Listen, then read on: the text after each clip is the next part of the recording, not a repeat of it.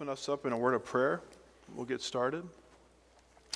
Father, we're grateful for today, grateful for the cooler weather, grateful for a new year and a new decade, and we're grateful for your truth, and we're grateful for the equipping that you've given us to withstand all of the fiery darts of the wicked one, as we're going to see this morning in our class. And I just pray you'll be with us during Sunday school.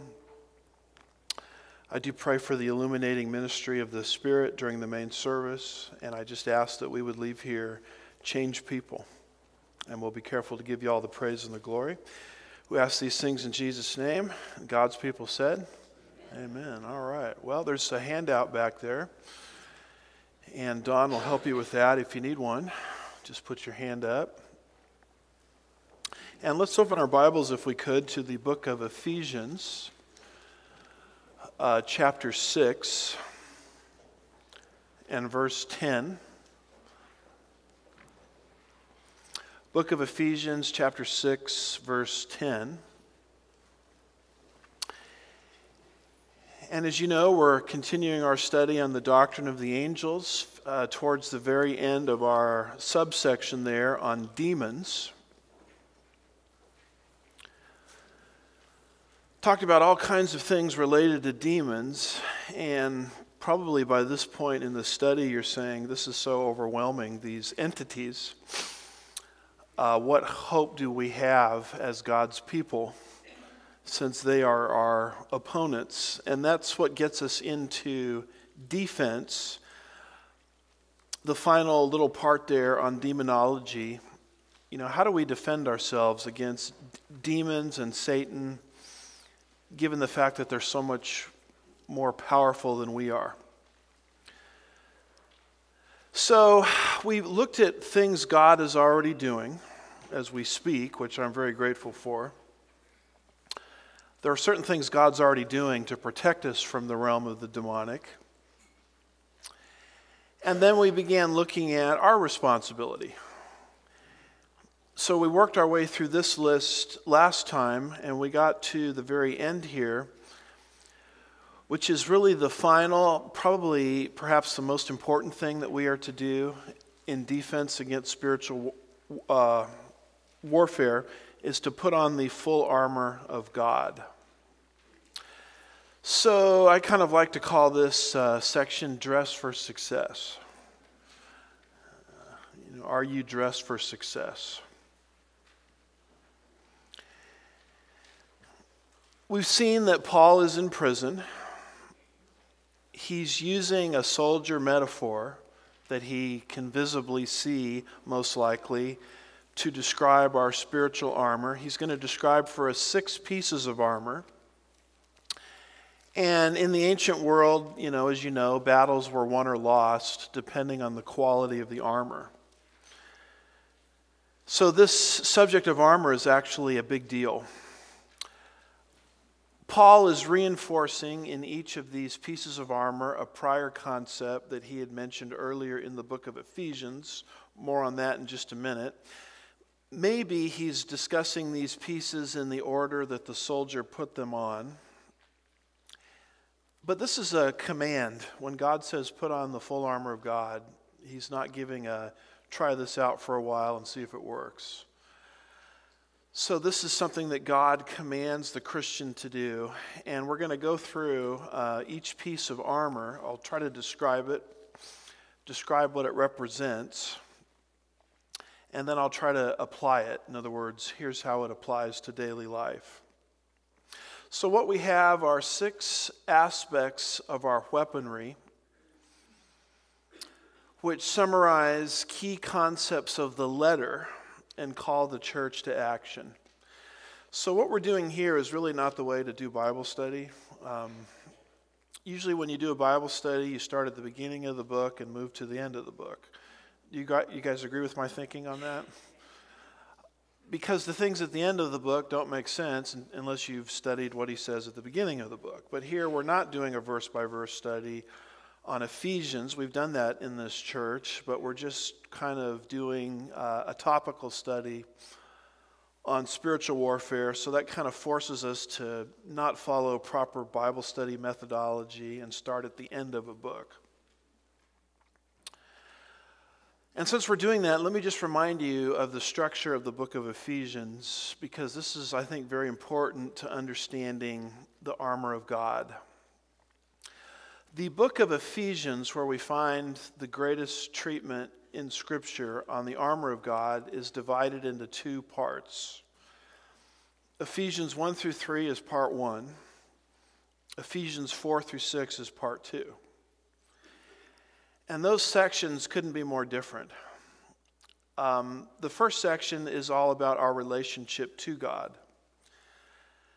The second section is all about our responsibility once we understand who we are in Christ. The first section is about doctrine. The second section is about deed.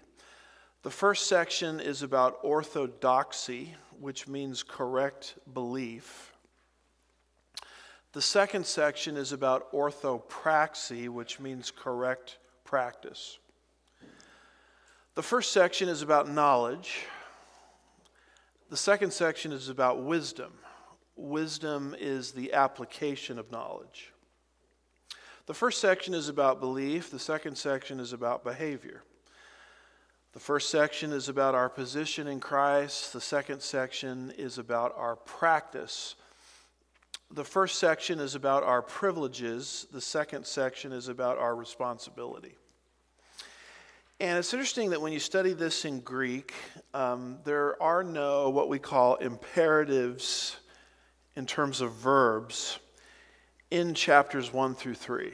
It's just absolutely fascinating for me to learn that, because Paul in chapters 1 through 3 doesn't tell Christians to do anything other than to learn who they are in Christ.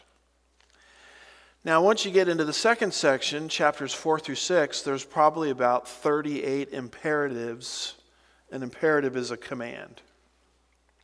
So you'll notice the pedagogical style of Paul, the pedagogical philosophy of Paul, the educational philosophy of Paul.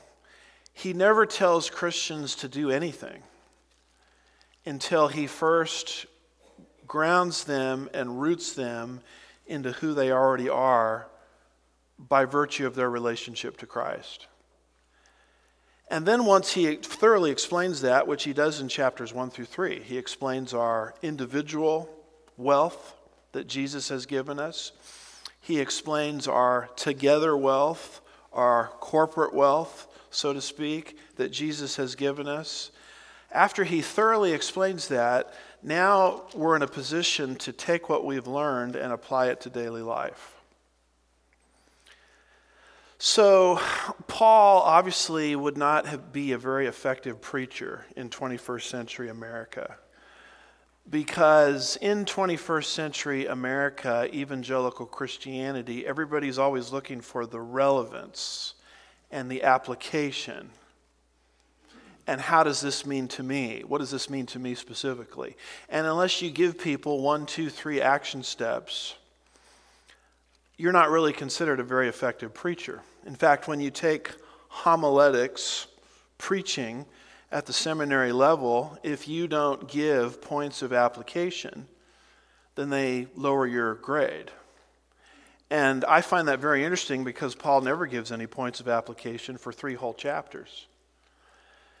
Because it would be like driving a car without any gasoline in the gas tank. I mean, it is completely debilitating to a Christian to tell them what they're supposed to be doing before you tell them the resources that they have for doing what they're supposed to be doing. You see that? And so I think Paul and his mindset flips, quite frankly, a lot of the educational philosophies that we have in modern day Christianity. And in point of fact, you'll find Paul doing this all of the time. You might want to just hold your finger there in Ephesians and go back a couple of books to the left to 1 Corinthians. And you look at chapter 15. And this is Paul's, everybody knows it, it's Paul's resurrection chapter. Famous chapter in Paul. And what does he do in this whole chapter? It's not a short chapter, by the way. It goes on, 58 verses. 57 of the 58 verses are all about knowledge. I mean, he spends 57 verses talking about knowledge, and he doesn't get to the application until verse 58. You see that? And we know he's getting to the application because he uses the word what? Therefore. When Paul uses the word therefore, we say, what is the word therefore? What? Therefore, and it typically is to flip us from doctrine to practice.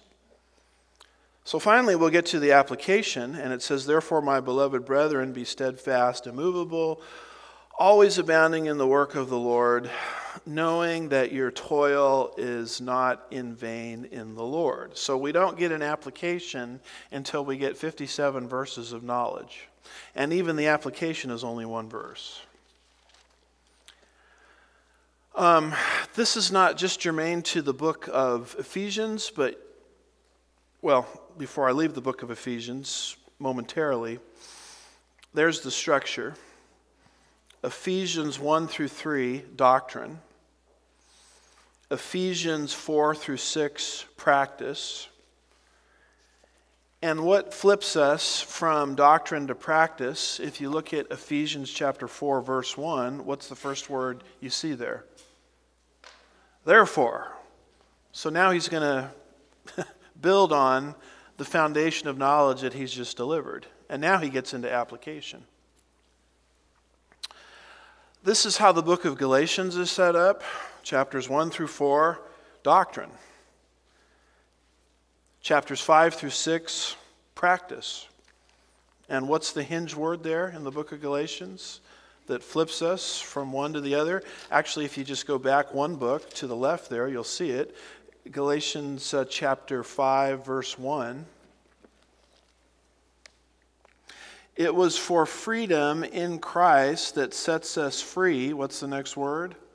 Therefore. So now we're getting into application. He's leaving doctrine and moving us into application. So Galatians is set up just like the book of Ephesians. The book of Romans is set up this way. Romans 1 through 11 is all about doctrine. Chapters 1 through 3 is humanity's guilt before a holy God. Jews, Gentiles, the whole world. Chapter 3, verse 21 through chapter 5, verse 21 is all about justification. Chapters 6 through 8 is all about sanctification.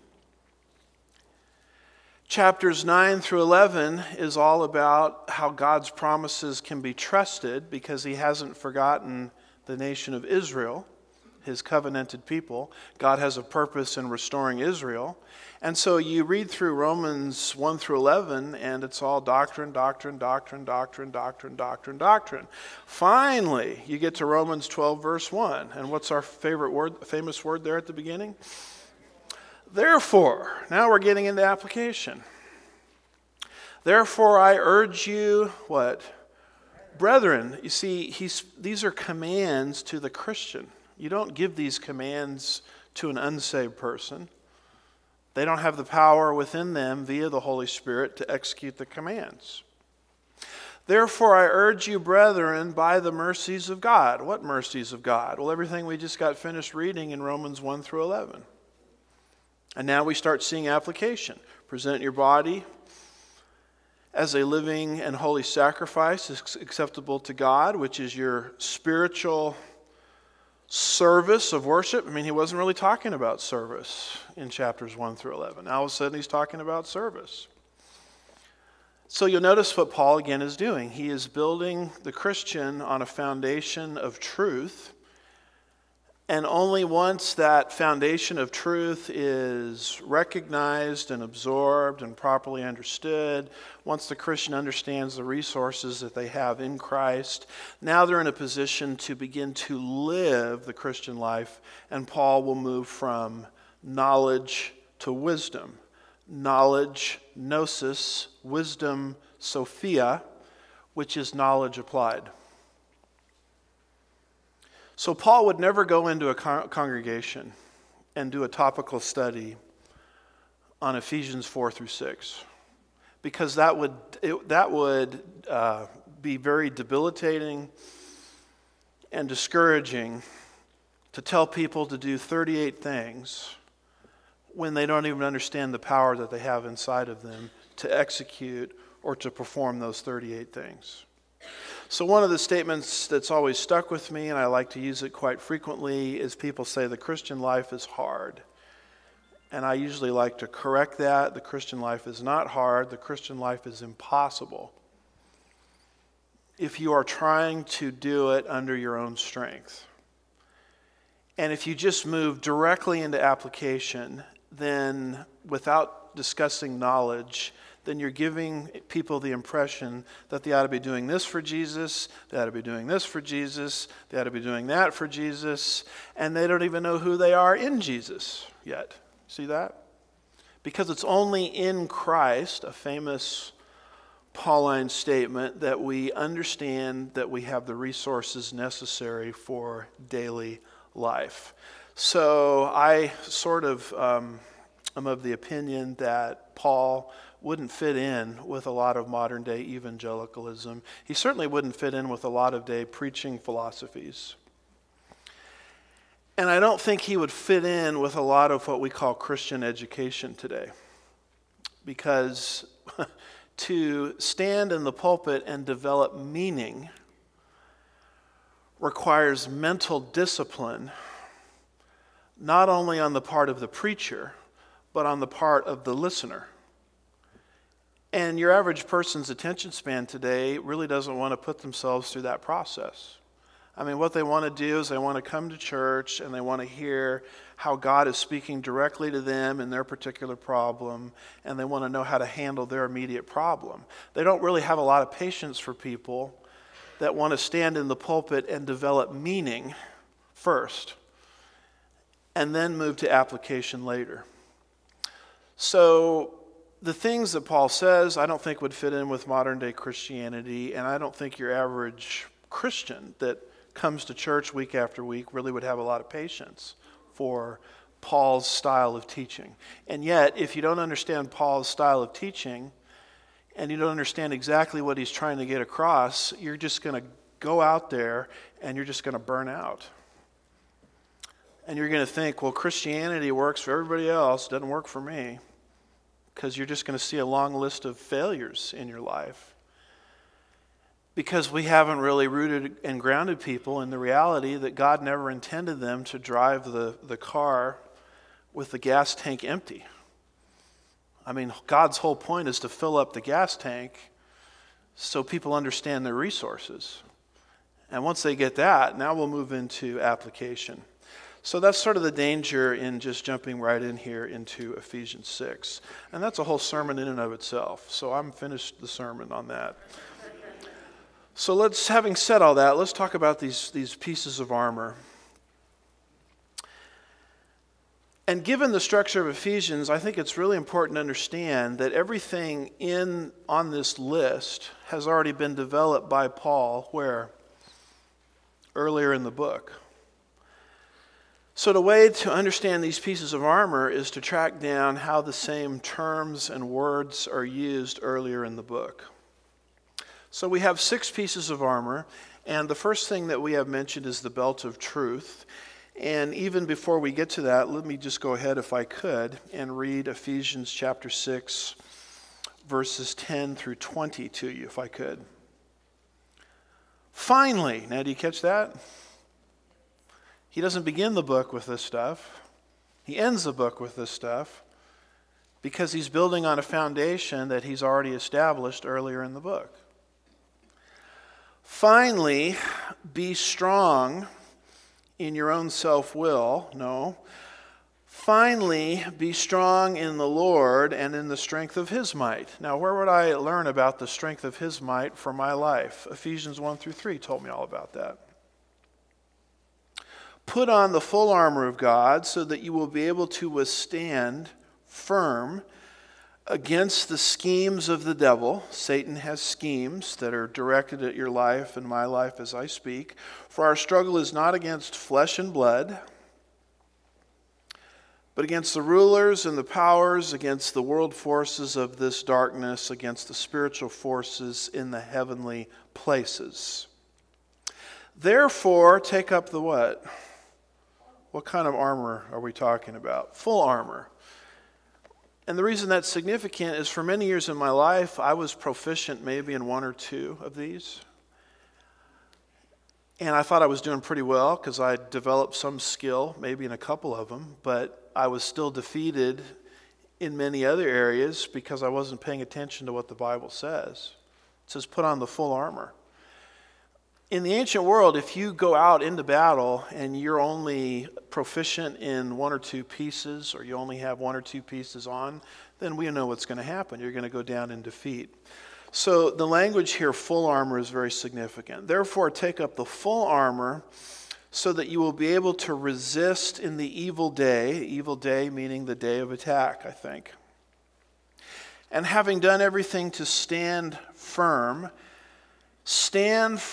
therefore, having girded your loins with the truth, and having put on the breastplate of righteousness. Having shod your feet with the preparation of the gospel of peace, in addition to all, taking up the shield of faith, with which you may be able to extinguish, what's the next word? All. You say, what does all mean? All means all. In other words, what God has given us in the armor is 100% sufficient to be everything that you're called to be in Christ Jesus. You don't have to say, well, you know, the Bible's kind of like a piece of Swiss cheese. It's got holes in it, so I've got to go out into secular thought and plug the hole with something else. So to counsel effectively, I've got to go get Jung and Rogers and Freud. To understand how to manage a church, I've got to get into the latest secular management theory. To understand origins, I've got to dip into Darwin. The Bible makes a claim of sufficiency. Sufficient for what? Sufficient for all matters of faith and practice, which would include your armor. Everything in your armor is enough in God to extinguish all of the flaming arrows of the evil one, an enemy far more powerful than we are. And yet God has given us the resources to extinguish all of his fiery darts. Verse 17, and to take the helmet of salvation and the sword of the Spirit, which is the word of God, with all prayer and petition at all times in the Spirit, and with this in view, be on the alert, with all perseverance and petition for the saints, and pray on my behalf that utterance may be given to me in the opening of my mouth to make known with boldness the mystery of the gospel, for which I am an ambassador in chains, that in proclaiming it I may proclaim it as boldly as I ought to speak. So we have these 6 pieces of armor: the belt of truth, verse 14, breastplate of righteousness, verse 14, sandals of peace, verse 15, shield of faith, verse 16, helmet of salvation, verse 17, sword of the Spirit, verse 17. So let's see if we can march through these and see if we can understand what they mean as we mentally appropriate these moment by faith as we walk out the Christian life. The first thing we see here is the belt of truth. You'll see that in verse 14. Stand firm, having girded your loins with the truth. There's a likely picture of what that represented in the ancient world. But truth is the Greek word aletheia. So to figure out what the belt of truth is, how do you think we should go about this? Should I run off to every other part of the Bible that defines what truth is? No, I should simply track how Paul has used the word truth or aletheia where? Earlier in this letter. And in fact, you'll find Paul using it twice of the gospel itself. Ephesians 1 verse 13, Ephesians 4 verse 21. You'll find him using it of doctrinal orthodoxy and stability. Ephesians 4 verse 15. And then you'll find him using it of moral purity. Ephesians 4 verses 24 and 25 and Ephesians chapter 5 verse 9. So I'm paying attention to how the word truth is used in the same book, given the structure of Ephesians. So with that in mind, I'm prepared to offer the following definition of the belt of truth. The belt of truth is the foundation of our defense, and it's standing firm in God's word as well as walking in personal integrity. So when you put on the belt of truth, you're always looking at the Bible and you're standing firm in it and you're acknowledging that it's true. The fiery dart of the wicked one comes contradicting the Bible, and you say, no, I'm going to follow and believe the Bible. And then there's not just an objective quality of it, believing the Bible, but there is a subjective quality where you are allowing your practice to catch up with your position. In other words, we're already told all about truth in Ephesians 1 through 3. Now what's happening is I'm putting on this piece of armor is that I'm letting my practice catch up with my position. And I'm actually walking in personal truth or personal integrity. So we objectively stand on the truth of God's word. I can't tell you how much we need to do that today because Satan is doing everything within his power to get our eyes off God's instruction manual. In fact, John chapter 8 verse 44 gives a tremendous description of what Satan is constantly doing. And when you understand what Satan is constantly doing, suddenly this belt of truth, you see the need for it. John 8:44, Jesus says, you are of your father the devil, and you want to do the desires of your father. He was a murderer from the beginning. Now watch this. He does not stand in the truth because there is no truth in him. In other words, he's been a liar from the beginning, since his own fall. He's going to be a liar till the very end. And even as we've studied in the book of Revelation, 1,000 years of solitary confinement is not going to fix his problem. When he lies, it says here, he speaks his native language, or he speaks from his own nature. How do you know Satan is lying? Well, his lips are moving. That's how you know. For he is a liar. Now notice the definite article. He is a liar and the father of lies. Your father is your source. So he is the source of all lies and deception in the world. And so all of the time as you walk out the Christian life, is you're dealing with one lie after another, even from your own culture, sometimes from your own church, sometimes even in the religious world. And what you've developed is you've developed such a knowledge of the Bible that you can screen the two. So, well, that doesn't sound exactly right because God's word says something else. Now, unless you know something about the Bible, you have no ability to do this. You're just victimized by one deception after another. So I think this is what it means when it talks about put on the belt of truth. The Bereans, Acts 17 verse 11, who took all of the teachings of the Apostle Paul, they weren't unteachable, because it says they received his teachings with gladness or eagerness. Search the scriptures, how frequently? Daily, to see if the things taught by Paul were so. And the Bereans were considered more noble than the Thessalonians, who didn't follow that same practice. See that? So the Bereans had put on the belt of truth. That's basically what it means to put on the belt of truth. So there is an objective quality to it, but there's also a subjective quality to it, where I'm not just knowing things about the Bible, but I'm actually seeking to walk in the truth of the Bible. Now you say to yourself, well, I don't really know much about the Bible. Well, you know something about it. Everybody in here knows at least one or two things, right? Are you being faithful in your daily life to that one thing you know?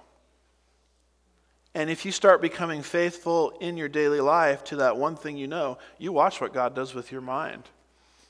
He starts to open it up, and you start to understand a little bit more about the Bible, and a little bit more about the Bible.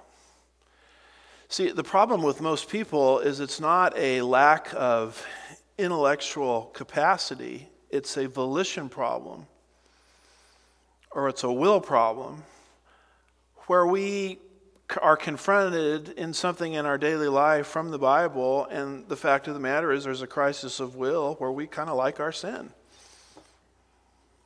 I want to hold on to this sin. And so God says, okay, then I'm not going to show you anything else until you're faithful with that one thing. Because doesn't the Bible say if you're faithful in the little things, God will trust you in the big things? See, we don't think that the little things matter. How we act around the house, how we are kind of, short-fused, or how we're kind of unforgiving, or so if I watch this particular show on TV, what's the big deal? Yeah, it's a little racy, but no one's in here but me, kind of thing. And we really don't think the little things matter. But in God, the little things matter. Because the Bible says if you're faithful with something little, God trusts you with something more. And so that's what putting on the belt of truth is. You hear truth, and then you see there's an inconsistency in your own life. And a lot of us are so worried about what other people are doing. Well, how come they're not putting on the belt of truth? And God says, I'm not talking about them right now. I'm talking about you. You put it on. This is a problem in your life. You don't have any control over what everybody else is doing. So the Holy Spirit places his finger on something in our life that isn't right, and we say, you know what?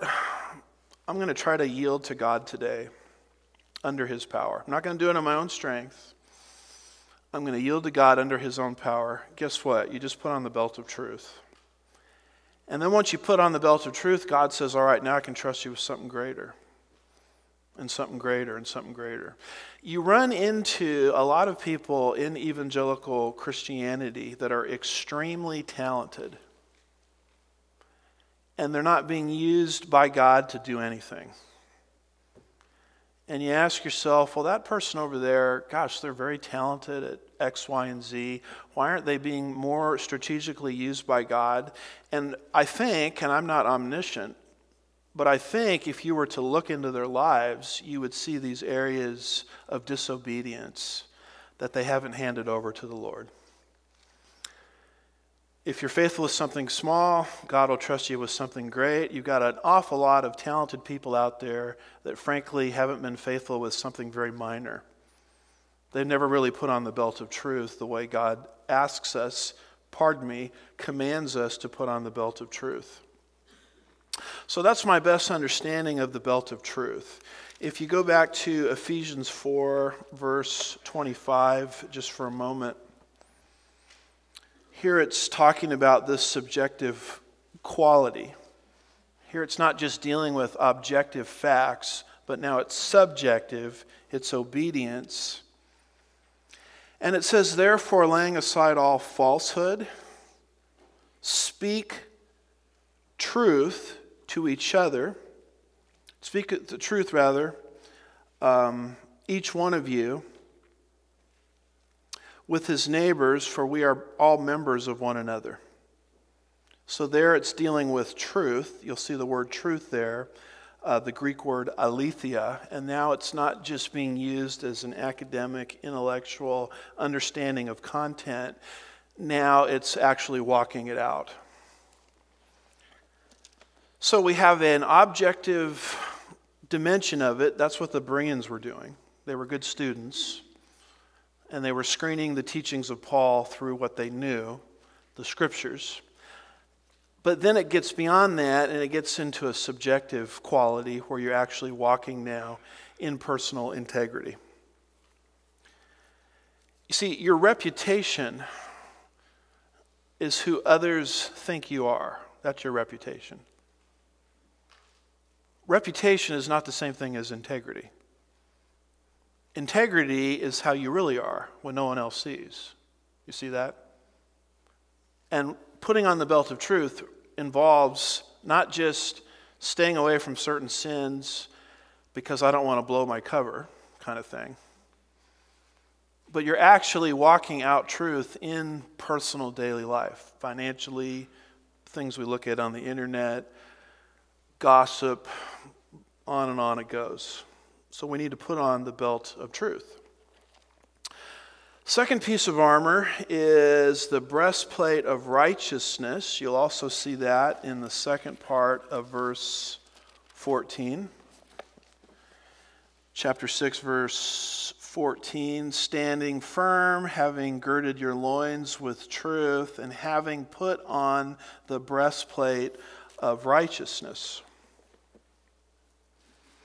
So obviously, the breastplate is not something you want to go out to war without, or you're going to take a flaming arrow right into your chest. So what does this breastplate of righteousness mean?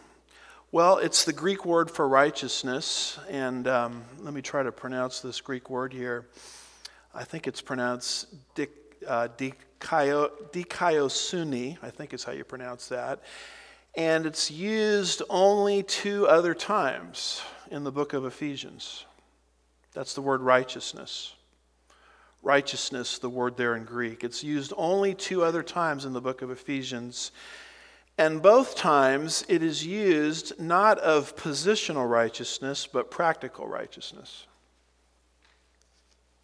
Positional righteousness is the idea that I'm righteous before God because of who I am in Christ. Practical righteousness involves volition or a step of the will where I'm going to now seek to live out my position in Christ. I'm going to allow my practice to catch up with my position. Gee, the Bible says that I'm righteous, maybe I ought to act like it. And the moment you make that decision is the moment you just put on the breastplate of righteousness. So I think it's largely talking about practical righteousness. So I'm going to define the breastplate of righteousness as follows. It's our underlying protection, including our righteous character and deeds. Notice the emphasis on deeds, stemming from our positional righteousness. Well, goodness gracious, where would I learn about my positional righteousness? Ephesians 1 through 3. Positional righteousness. Holy in Jesus Christ. Then you get to Ephesians 4, verse 1, therefore. And now I begin to apply what I've learned in Ephesians 1 through 3. If Ephesians 1 through 3 says I'm positionally righteous, then maybe my personal life and conduct should start looking like it. See that? So if you start becoming righteous, not under your own power, under God's power, in daily life, and you start making practical decisions in that way, then you just put on, moment by moment, the breastplate of righteousness. And if you don't put this on and live consistently with our position, not sinning, not being sinless, but sinning less, if you won't do that, it's like going out to battle without a breastplate on. Your chest is wide open.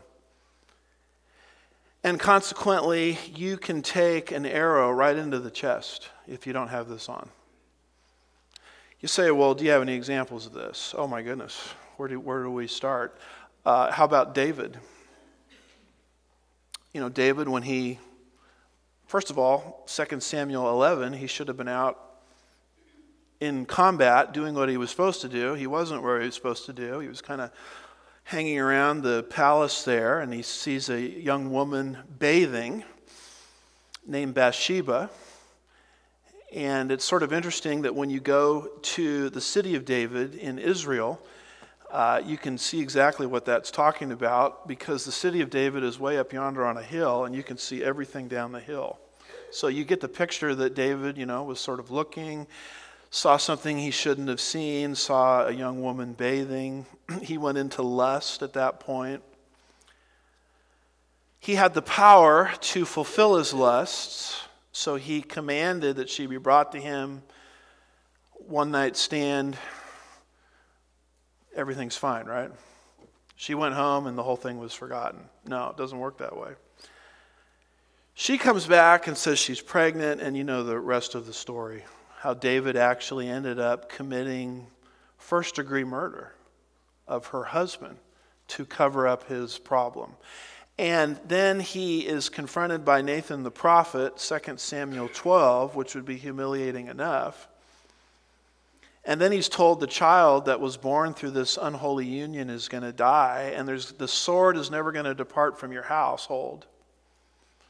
And David was actually deposed as king and a refuge for a long time, until he was finally returned to his throne later. And it was just one headache after another in David's life, one problem after another in David's life. Why is that? Because Satan lobbed a fiery dart right into David's chest. He didn't have his breastplate of righteousness on, and he took it right into the chest, and it wrecked I wouldn't say wrecked, but it brought inalterable consequences to the rest of his earthly life. And I can't tell you how many people I know. I know so many of them that are gifted in ministry, talented in ministry, were doing great things for God, and yet they did something where they didn't have their breastplate of righteousness on. And it has completely wrecked their ministries for decades, even right up to the present day. And you say, well, doesn't God forgive? Yes, he does. He does forgive. And I've seen God forgive and restore multiple people. But as God is my witness, their ministry, as far as I can tell, never really fully recovers. There's always this sort of dark cloud, that sort of hangs over it. And it has to do with making a decision one day where you just don't have your breastplate of righteousness on. You don't allow your practice to be consistent with your position, and boom, you just took it right into the chest. And Satan set you up for this. And so there we have it, breastplate of righteousness. And then we have a third piece of armor here called the sandals of peace. Notice, if you will, Ephesians chapter 6, and notice verse 15. And having shod your feet with the preparation of the gospel of peace. So it mentions feet and it mentions peace. And so we call these the sandals of peace. And it is interesting that when you study warfare, battles are won or lost based on the quality of the footwear. And I think that's sort of a truism in the Greco-Roman world. So we kind of look at these sandals as if they're really not important, but when you actually study armor and warfare from the Greco-Roman times, you start to see that footwear is a big deal. Your battle is won or lost depending on your footwear. I mean, think if one NBA team comes out with the proper shoes on and another team comes out with, bare feet or sandals on. I mean, you know who's going to win the game, right? In fact, we played a team it was probably the most undisciplined team I'd ever seen in my life. And you would expect it. It was UC Santa Cruz, kind of a hippie haven. And I mean, these people, they came out in bathing suits, and, you know, the bottom and top didn't match, and you just kind of wore what you wanted to wear, you know, and we just annihilated them. I don't know if we had more talent than them, but they just weren't equipped for the battle. They just had no discipline. And consequently, this is how it worked in the Greco-Roman world. Footwear becomes a big deal. So how do we ascertain, or how do we determine what the sandals of peace are? Well, we simply track the word peace, which is the word eirene, from which you get the word irenic. If you call someone irenic, what are you calling them? You're calling them a peaceful person. It's the opposite of polemical. You're warlike. Polemos is a Greek word meaning war. If someone is polemical, they're warlike. If someone is irenical, then they're peaceful, a peaceful person. And by the way, a lot of parents will name their children or their young girls Irene, which is a beautiful name. Basically, it means peaceful. All comes from this word Irene. Irene is used 7 times in the book of Ephesians, and twice it means positional peace. In other words, the war between us and God has been called off because of our right relationship with God through the blood of Jesus Christ. So we have peace with God. Ephesians 1 verse 2. It's also referenced in Ephesians 6 verse 23. But here's something that's very interesting. Peace is not just speaking of our vertical relationship to God. Because Ephesians 1 through 3 describes not just our individual wealth, but our what? Corporate wealth. So individually, I have a right relationship with God, but God has done something else in the body of Christ. He has taken groups that formerly hated each other's guts and united them into one new man. So you have to understand the vertical element, and you have to understand the horizontal element to properly put on the sandals of peace. The vertical element we've gotten a lot of teaching on. Most people understand that. But what about this horizontal element? Look back at Ephesians 2, because Ephesians 2 comes before Ephesians 6. Do you all agree with me on that? Paul, I bring things like this up because I'm showing you that Paul is building metaphors based on concepts he's already dealt with earlier in the book. You get into Ephesians 2 verses 14 and 15, and he's not talking about our individual peace with God. He's talking about the fact that we are together, harmonized in Christ in one new man. And the hatreds that we once had with each other on racial grounds or whatever are called off. Ephesians 2 verse 14. For he himself is our what? Peace. Who made both groups into one. Now what both groups is he speaking of here? The Jews and the Gentiles. That hated each other's guts. Because the Jews called the Gentiles dogs, and the Gentiles called the Jews arrogant. They hated each other. Now, what do you do when you get a Jewish convert in the church age in Jesus Christ, and the Gentile convert in the church age in Jesus Christ? What happens to the former hostility between the two groups? It's canceled. Because now they are fellow brothers or fellow sisters or fellow brother and sister in the same family. Ephesians 2 verse 14.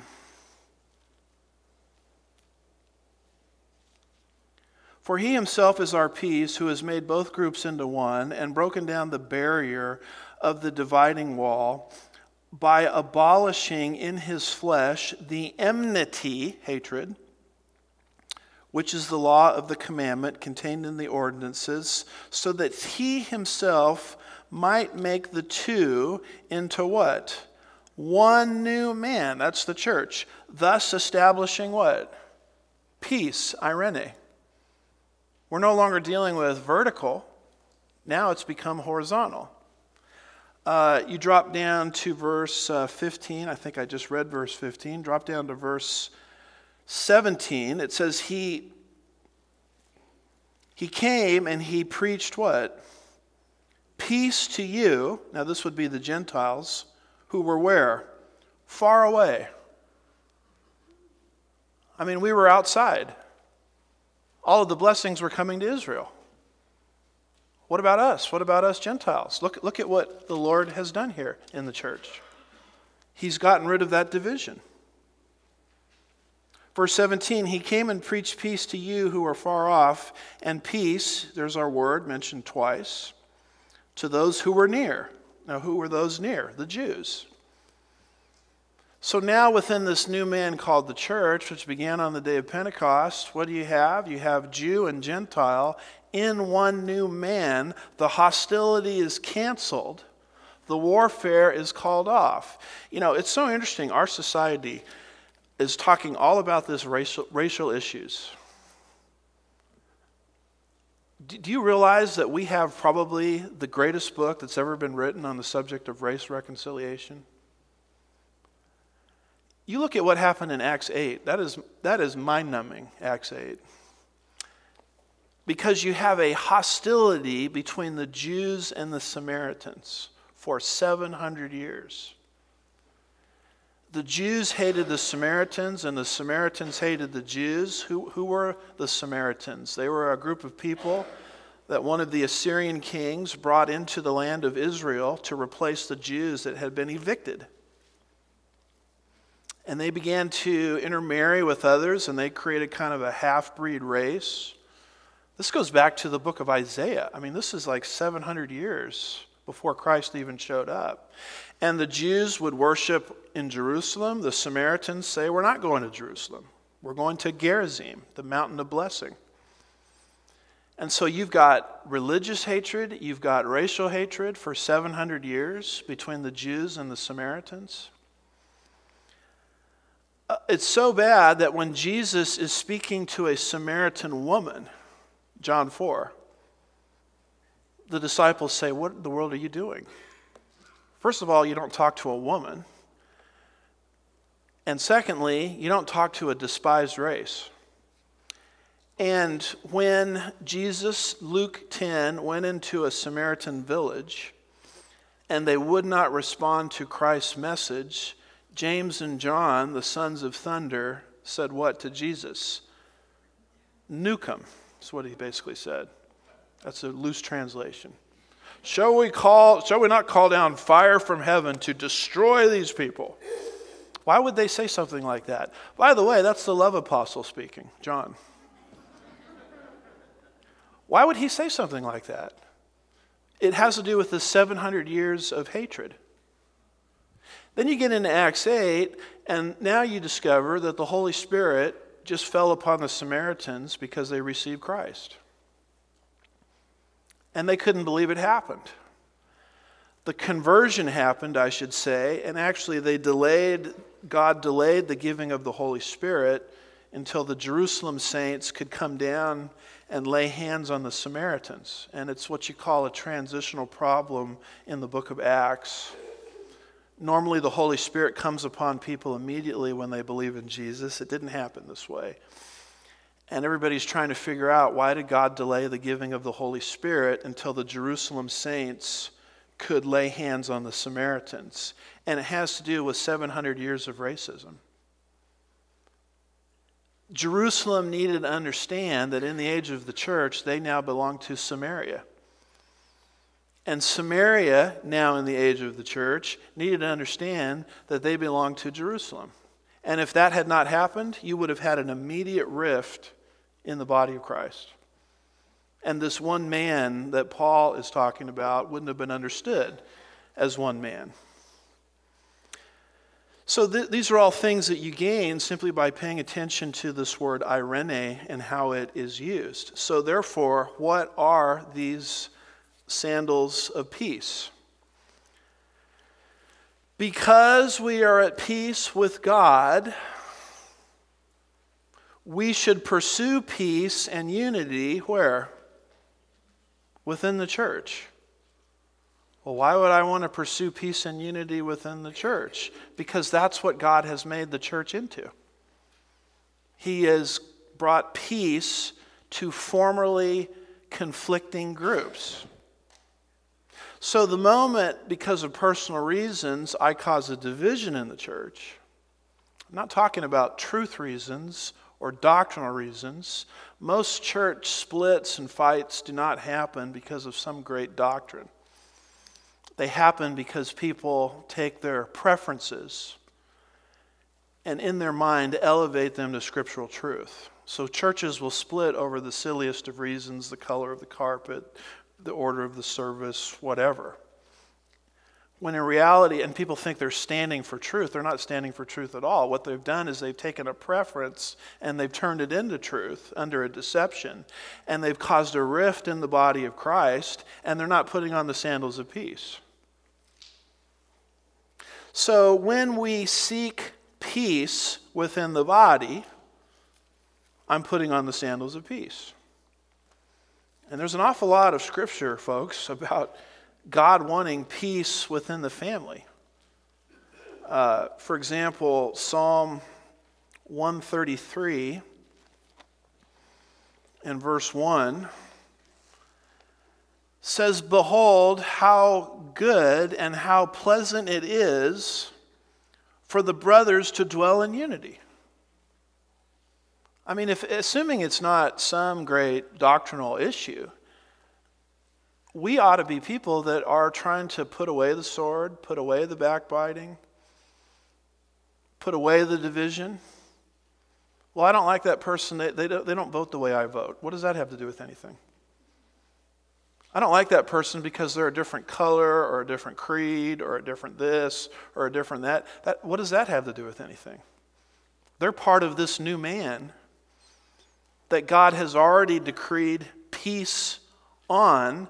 There's not just vertical peace, but horizontal peace. And when I live that out and act that out, I'm functioning in the body of Christ according to the position that God has already decreed for his body. If I won't do it, I'm not putting on the sandals of peace. You see that? So what are some things that I can do to pursue peace within the body? We'll look at Ephesians 4, 1 through 3. Therefore, you know what that means.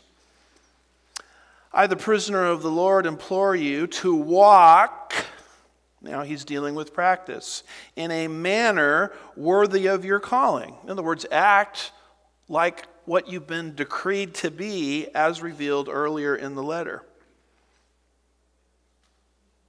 with which you have been called, with all humility, gentleness, patience. Patience. Is that in your Bible? It's in my Bible. Patience. Maybe I ought to be a little bit more patient with people. Yeah, but they're not growing the way they should be growing. Well, probably you weren't either at one point. People were patient with you. Maybe we should be patient with other people. Believe me, folks, I've got one finger out aimed at you. I've got three back at myself. I'm just as convicted by this as anybody else. Gentleness, showing tolerance for one another in love. Oh my goodness, this will preach. Being diligent to preserve the unity of the Spirit of the bond of peace. Why would I do that? I want my way in the church. You don't want to do that because you're living outside of your design. and I start making decisions along those lines, and my goodness, you know what I'm doing? I am walking out the sandals of peace, giving people the benefit of the doubt. So the application is, when we pursue unity in the church, we're putting on sandals of peace. And you've got some negative examples of this in the Bible of people that weren't doing this. Two of them are Euodia and Syntyche. I call them odious and sin-touchy, who were just fighting with each other like cats and dogs. And so what does Paul say to them in Philippians 4, 2 and 3? I urge Euodia and Syntyche to live in harmony in the Lord. In other words, act like the position that you are. Indeed, true companion, I ask you to help these women who have shared in my struggle for the cause of the gospel, together with Clement and also the rest of my fellow workers, whose names, look at this, are in the book of life. Pastor, are you telling me that people can fight like cats and dogs over trivial issues in the body of Christ and still be blood-bought saints? That's exactly what I'm telling you. It doesn't matter what I'm telling you. It's what Paul's telling you. So here you have two individuals that aren't putting on the sandals of peace. And they're causing a rift in the Philippian church. Don't have time to look at all these verses, but this is a major problem in the book of Corinthians. Paul is very worried about divisions. 1 Corinthians 1:11, 3:22, 11:18 and 19, 12:25, 15 verse 12. Don't worry if you didn't get all those down. We'll go over them next time.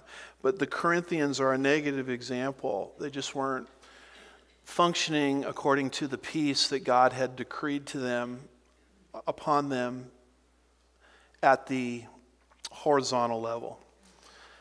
So, belt of truth, breastplate of righteousness, sandals of peace. Next week we'll take a look at the shield of faith. And we'll look at what it means to be an unbelieving believer. Did you guys know you can be an unbelieving believer? You say, well, what does that mean? We'll come back next week and we'll unpack that. Father, we're grateful for your word, your truth. Help us to put these pieces of armor on and become the people that you've called us to be. We'll be careful to give you all the praise and the glory. We ask these things in Jesus' name. God's people said.